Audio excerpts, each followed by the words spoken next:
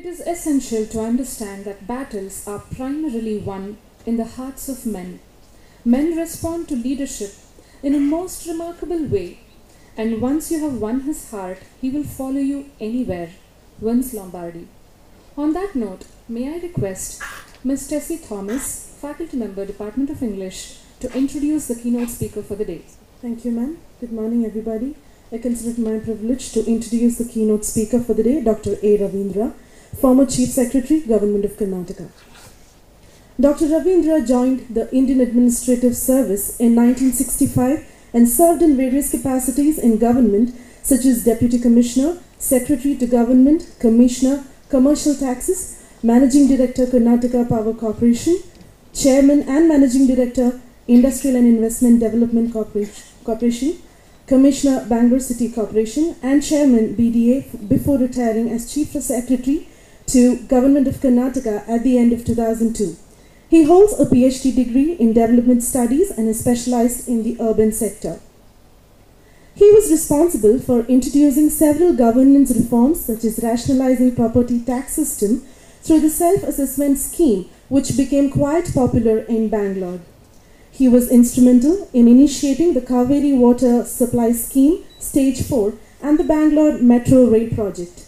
He played a pioneer role in promoting civic awareness among citizens through Swapamana, a platform of resident welfare associations, NGOs, and civic agencies like BBMP and BDA. He has served on various committees for reforms in housing and urban development sectors at the state and national levels. After retirement, he served as Deputy Chairman, Karnataka State Planning Board, Senior Visiting Faculty at IIM Bangalore, and Advisor to Chief Minister of Karnataka. Currently, he heads the Center for Sustainable Development, a non-profit organization working on sustainability issues. He has published several papers and articles on urban and public policy issues. His books include Metropolitan Bangalore, A Management Perspective, Urban Land Policy, Dance of Democracy, and a coffee table book on Bangalore. His monograph on Kaveri Water Dispute, A Bend in the Kaveri, is released recently. On this note, I would like to welcome Dr. A. Ravindra for the keynote address. Dr. Sundar Rajan, Vice Chancellor, Dr. Sandeep Shastri, Pro-Chancellor, other distinguished guests on the dais, and friends. At the outset, let me say how grateful I am for inviting me to this very important conference. I would also like to express my appreciation for the excellent manner in which Jain University is imparting education. Dr. Sundar Rajan provided a lot of details, vast network, 10,000 students, and I think in terms of quality education, which is very rare these days, I think Jain University is playing a very significant role. So let me congratulate the Vice Chancellor and his entire team, the faculty, for venturing on such a noble task of providing good quality education, which is very much related to today's topic of demographics. Well, I must confess at the outset that I am not an expert in this field, but sometimes people think that some persons can speak on anything, which is especially in India. I belong to that category called generalists. This generalist, specialist, and all that. So generalists can dabble in anything and pretend to be experts, but they are not necessarily so. Anyway, I thought this was a good opportunity to learn something about demographics. Well, as you know, demography or population all over the world and India has been increasing, and we are witnessing a lot of demographic change.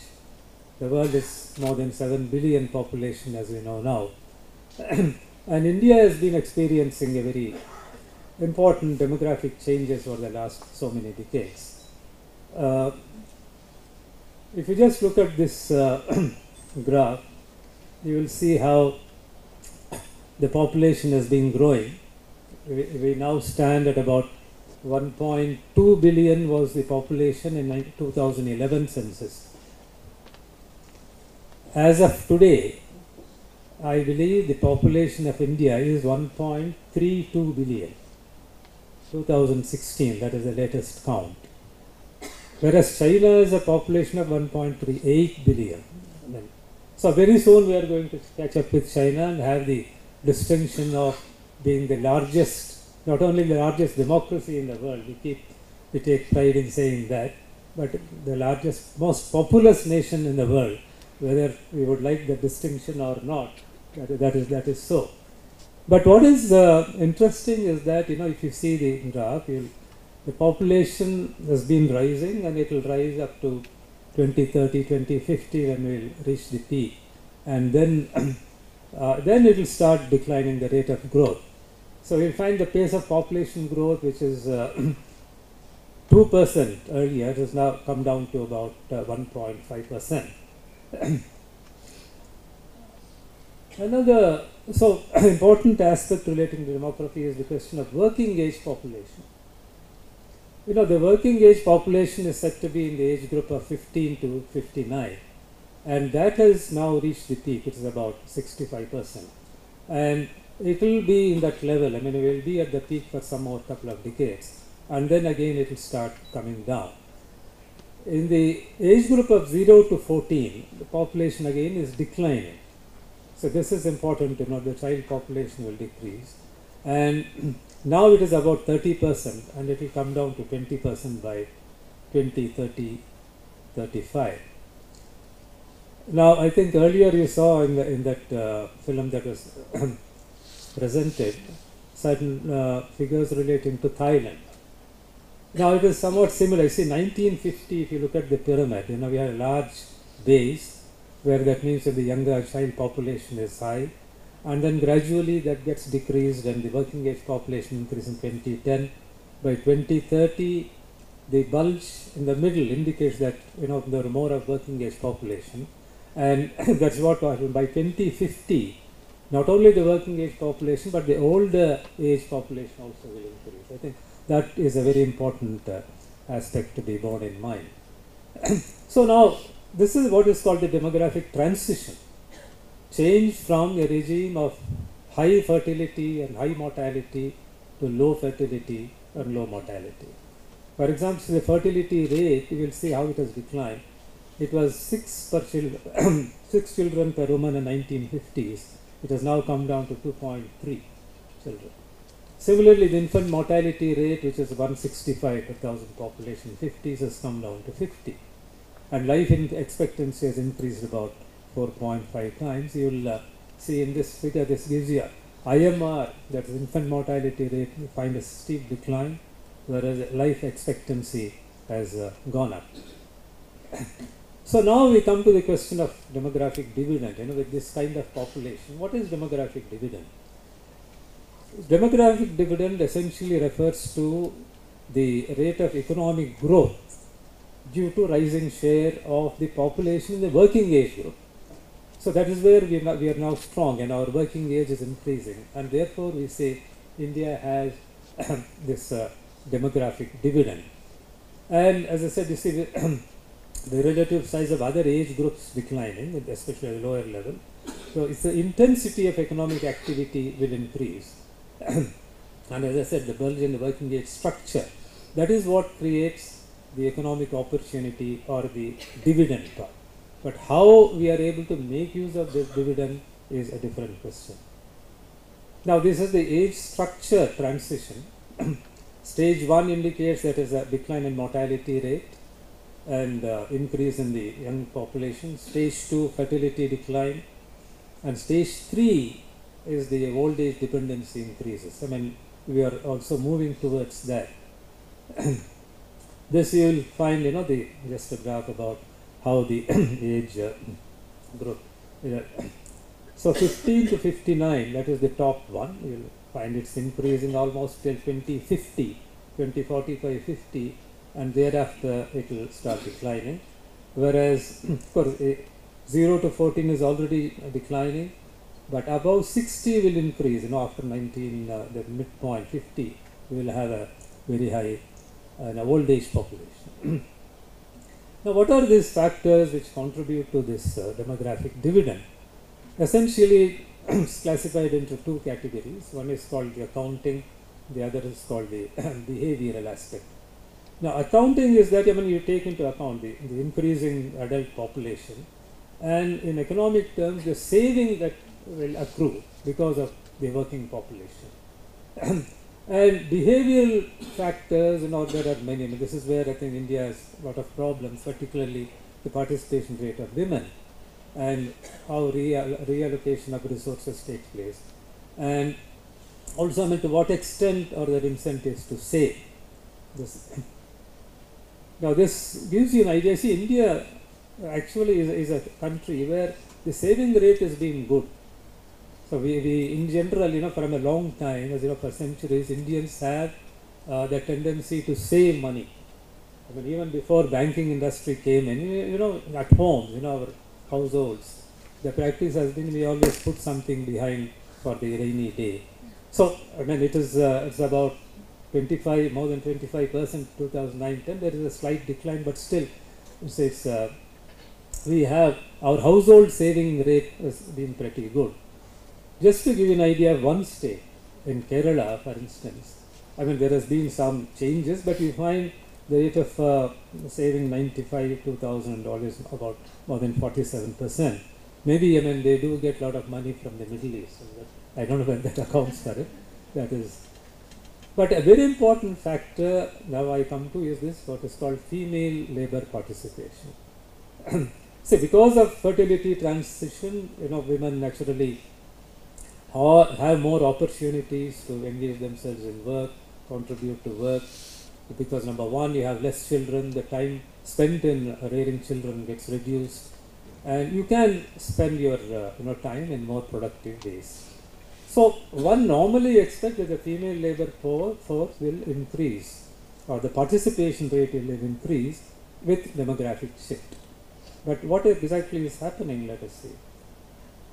Unfortunately, the labor force participation rate is not really just at a big increase. It's more or less, it's stagnant or very, very slight increase that is taking place. This is not only in backward states. This is the interesting part to remember. Even in states which are otherwise, education or literacy is very high in Kerala, even there, female participation rate is rather low. It's a very interesting phenomenon. And of course, you can also say lack of employment opportunities, to what extent women are really welcomed in different sectors. This is another important aspect. Now, this will give you an idea of the work participation of females in India, how it has been going up. See, interestingly again, it is in the rural areas where females work more than the urban areas. It's almost double. See, in the urban areas, it's only about 15.5 or let us say 16, whereas in rural areas 30%. That is because most of the women do work on the fields. That's agricultural work, agricultural labor. A large extent is contributed by women. So that is important. Now this will give you an idea of across states. You will find that you see, if you look at down Kerala is very poor. This is just 0.31. Even if you come down to 2011 figures, the last column is just 0.31. Whereas, Bihar, which is considered very backward, it is 1.56. Uttar Pradesh, 2.54. Bengal. Maybe because women are forced to work for livelihoods. Whereas in advanced states like Karnataka, Maharashtra, Tamil Nadu and all that, even if women are educated, not all of them go for work. Even in urban areas, there are so many. Or you may work for a couple of years, suddenly withdraw yourself. You find even for instance, technically qualified women also don't really enter the labor force, or it's very temporary. So this is an important aspect. Now I come to this is another important thing. We have been speaking about the productive workforce. We think that once the demographic transition has taken place, there are a lot of people working, engaged very actively. But we should also look at the question of aging in India. It is going to be an extremely difficult problem to overcome in a country like India.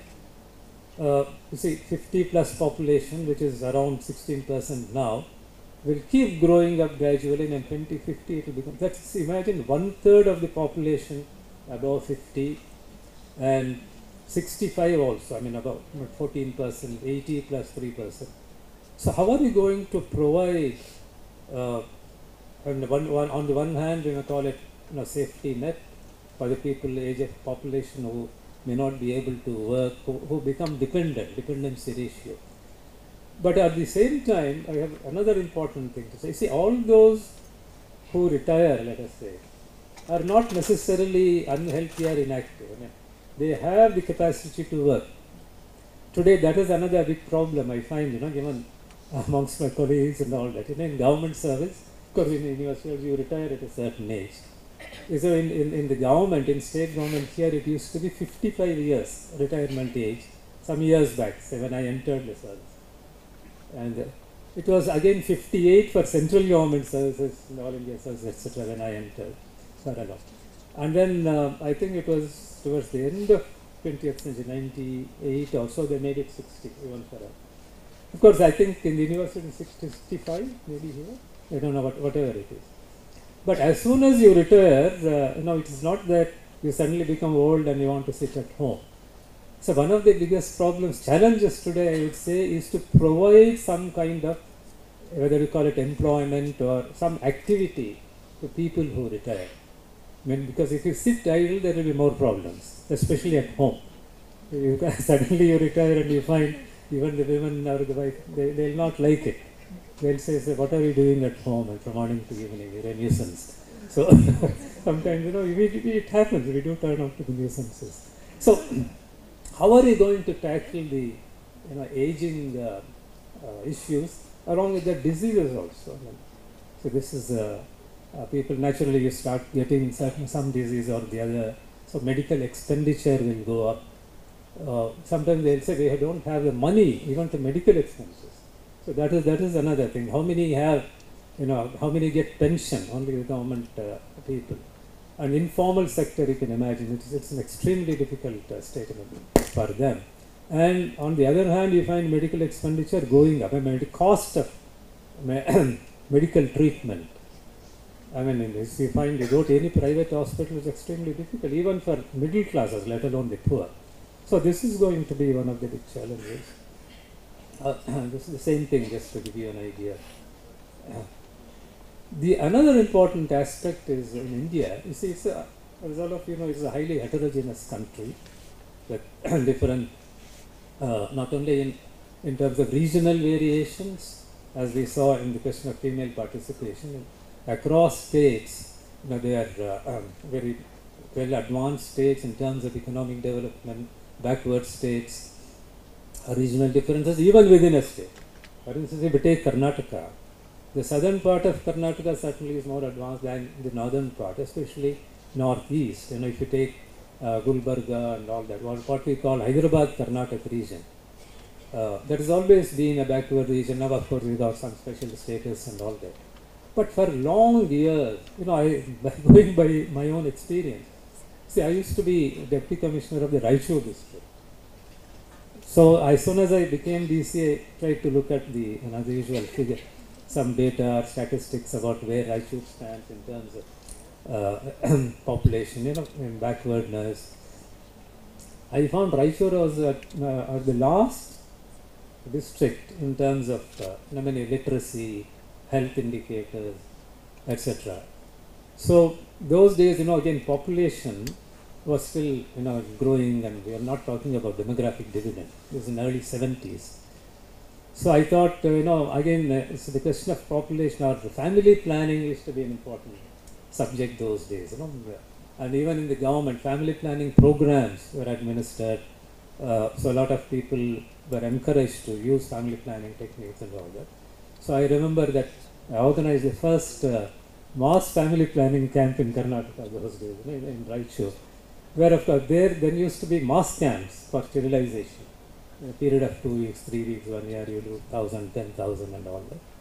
gradually only later when people became convinced about the importance of family planning, family planning came to be adopted, and now you find a gradual decline in the growth rate.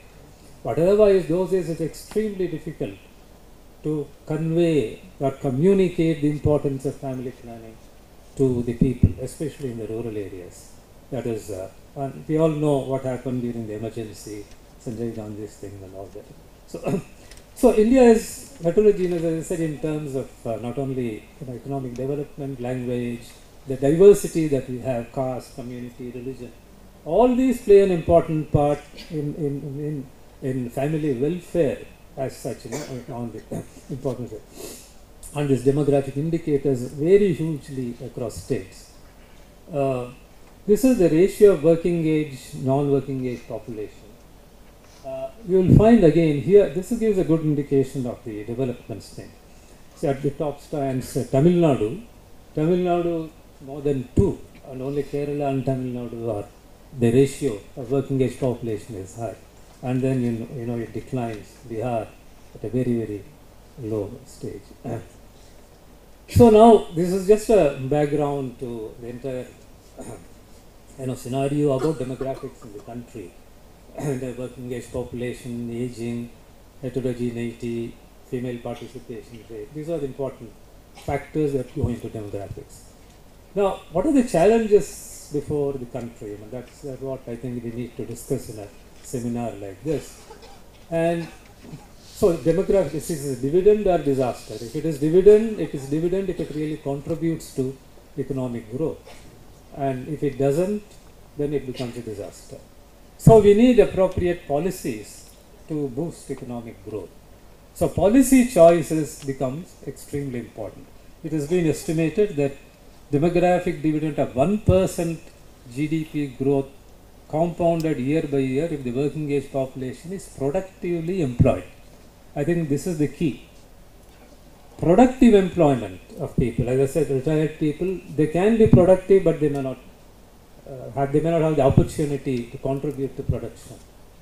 Why are we, apart from the people in the higher age group, even if we take youngsters, so what is the employment situation in the country?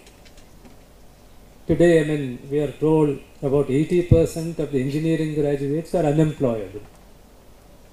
So soon after you acquire an engineering degree, professional degree, spending quite a lot of money, lakhs of rupees, you find that either you don't have a job or you don't fit into your job. So you are not contributing, you are in a productive age, but you are not able to contribute to production. I think this is a great challenge. And a challenge to all, especially even to the education sector, I would say. Why are our engineers unemployable? Or even in certain other sectors, I would say, to what extent are they really, do they reach the standard they are expected to reach? It is an irony that India may produce the largest number of engineers, doctors, etc. But so many of them go abroad, go to the US, UK, etc. And there they earn distinction. They are able to, recently I read a report, I think just a couple of days back, in the United States, every year there is an academy, US Academy for awarding White House fellowships. The White House, that is the President of the United States, they select the best persons contributing to innovation. I think it's called Innovation Fellowship or Innovators Fellowship. The latest in 2015, I think they awarded 200 such White House fellowships, of which 20 were of Indian origin. So innovators. That is 10% of the awardees or the talented people belong to Indian origin. That's right, whatever it is. Whereas the percentage of Indian population in the US is less than 1%, whatever point it, 1%, let us say. So the same persons, we might have even got a degree, you go there, do MS, PhD, etc., and you are able to innovate, contribute to innovation and win an award. The same person, we are not able to do it here. I think this is a serious question to be answered. How are we, what is the type of education we provide, and is it rote learning or whatever it is? The creativity part, this is how do we make people, youngsters, today I think they're all very smart, intelligent, but do they find the right environment in which their own talent, their creativity can flourish? I think that is the key question. I remember the great scientist Einstein used to say, he was, as you know, as a teacher, professor, etc., physics. He said, I do not teach my students. I create the conditions in which they can learn. I think that is the challenge before education institutions. How can you create that environment? On their own they can come up with all these inventions, etc. It's mostly individual creative mind. But are we providing the conditions? I think that is one of the biggest challenges before us. And as I said, if we do not provide the right conditions, the right policies, there will be more unemployment, underemployment, and hindrance to economic growth. Another important development in India, both in terms of demographics and in relation to development in general and even the quality of life, is urbanization. So the urban growth that is taking place across the globe. Today, more than 50% of the people in the world live in urban areas, about 3.6 billion. So in India, although the rate of urbanization is low, it is just 32% now, and 31% 2011. But in terms of numbers, see, today we have 420 million people living in urban areas in India. 420 million, which is more than the population of the United States, plus some other UK or whatever it is you can call. So and there is a lot of migration taking place. This is also an important aspect of demographics. The movement from rural to urban areas, the migration, and from very small towns to larger towns to bigger cities. So this urbanization acts in two ways. It is certainly a very, very powerful positive force because it contributes to economic growth. And today nearly 60%, 57, 58% of the contribution to GDP or the economic growth comes from cities. And this will go up to gradually to 70% and so on by 2030 or so. So, but at the same time, it also contributes. The negative aspect is that, we know in Bangalore we all experience congestion, pollution, the environmental degradation. So the environment is something that has become extremely important now, significant. We talk about climate change and so on and so forth. This again.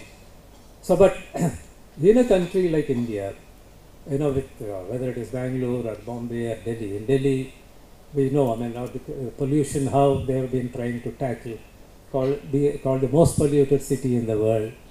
It's the most polluted cities. It's in Asia. Beijing, if you take, people used to have masks in order to prevent breathing impure air. So this is another sort of a thing, another negative aspect. And what has happened is that this is also in the lifestyles in urban areas is also contributing to large number of diseases. As it is said, India is in a peculiar position in relation to health. You have both the rich man's disease and the poor man's disease. Poor man's is the communicable diseases, all that, water, lack of safe water, sanitation, all these things. But at the same time, you have the rich man's disease, diabetes and BP, hypertension, and this incidence is increasing. That is the sad part of it. We have the largest number of diabetes patients in the world, about 9 or 10 million. And almost any chronic disease you take, hypertension is increasing. What is more tragic, in my view, is it's not merely physical disease, but if you look at the mental state, I will not say mental disease, cases of depression among students. This is the most shocking thing. Why is it so many students committing suicides? Mainly techies. I find a lot of this, not only suicides, murders, killing wife, husband, plotting with somebody else. So why are these things happening in the world? So I think we need to very seriously address this question of what ails the youth of the country. Maybe it is again related to lack of proper employment, whatever it is. So all these put together can present a very bleak scenario where fragility, failure. Is it failure of the state? Is failure of institutions?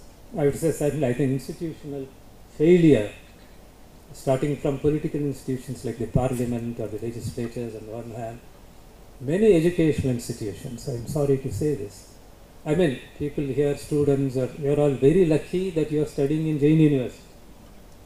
After all, how many such universities are there in the country? One Jain University, one Christ University, and a few others across the country. But majority of the people, students, study in government colleges, government schools, in rural areas. I mean, imagine that with the type of teaching that comes out there, I mean, you get people, graduates are churned out with poor quality, who are either not employable, cannot find jobs, and adding to not merely the economic problem of employment, but also giving rise to social tensions. Social tensions, violence today we find, whether it's in universities or anywhere else and across the country. So you see, this is all this. How are we going to really utilize this opportunity or demographic dividend, as we call it? Ultimately, that is the final question. The demographic dividend, you can reap dividend if you use the opportunities well. And this is my last slide. What is critical to demographic dividend is number one, human capital. We have human beings, I mean, the resource, the human resource we have. So we have to invest in education, in skill development today, and that is why some of these big programs announced by the Prime Minister, whether we call it Make in India. What exactly does it mean? That means, you're not using our own, labor force to do things which we can do. Like for instance, China was able to do in the manufacturing sector. So we missed that manufacturing revolution, and now we are trying to reinvent and see whether we can make our own toys and TV gadgets and all that. What a pity that China should be making toys of our gods. I hope if you go to the market, you will find Ganeshas and Ramas and Krishnas made in China. So this is the trouble. So not that we can't make, we seem to have lost our own tradition. In Chattampatna was known for its dolls, beautiful dolls. Why are we not able to, make it as marketable as China can? I mean, that is the, the question. So human skill, we need to invest a lot, not merely in terms of money. I said using it in terms of for improving quality of education and health. Of course, as I said, that is extremely important. Related to education, the type of upbringing. So health is wealth, as I say, healthier is wealthier, whatever it is. And finally, I would say yes, governance is extremely important. We need to reform our institutions. As I said, educational institutions, political institutions, administrative, whatever it is. And of course, certainly make use of the technology that we have today. Everybody is talking about technology. It is internet, and 300 million Indians are using the internet, 35 million using smartphones. So we have the capacity, have the capability. Indians catch up very quickly with technology. But I think the big challenge before is how we can convert this energy of the Indian workforce into something productive, something useful, which will contribute to the economic and social development of the country. Thank you. Thank you for those thought-provoking words, sir. Your speech has given the necessary insights on the main theme of today's conference, and it has laid a foundation for the rest of the sessions to follow up. I request Professor Nasreen from Department of Commerce to deliver the vote of thanks. It's my pleasure to give the vote of thanks for the inaugural session of this two-day international conference on demographic dividend or disaster. This conference would not have seen the light of the day without the support of Dr. N. Sundarajan, Vice Chancellor, Jain University. Thank you, sir. We thank Dr. Sandeep Shastri, Pro Vice Chancellor, Jain University, Dr. N.V.H. Krishnan, Registrar, Jain University, Dr. Jai Gopal Uchil, Director and Planning Academic, Jain University, for gracing the occasion. Thank you, sir. I thank Dr. A. Ravindra, Chairman of Institute of Social and Economic Change and Chairman of Smart City India Foundation, Dr. Sari Methila, Professor from Finland. Thank you, ma'am, for having here. Professor S. Subramanian, ex-RBI Senior Executive and Advisory Board of Studies, Jain University. Mr. Ganegi from NABARD. Dr. Nalini Satish Chandra, Principal, Jain College. Dr. Usha Devi. Dr. B. A. Vasu, Director, School of Commerce, Studies, Jain University. Professor Lakshmi Narayan, Co-Founder and Chief Learning Officer, iNurture. Dr. Manjunath, Controller of Examination, Jain University. Dr. Vinod Kumar Murthy, Academic Head, Financial Services as Business Analytic, iNurture. Professor Matthew Anthony, Academic Head, Marketing Leadership and Innovation, iNurture. I also thank all the delegates, research scholars, participants, head of various departments who have come here and made this conference a grand success. Thank you, everybody.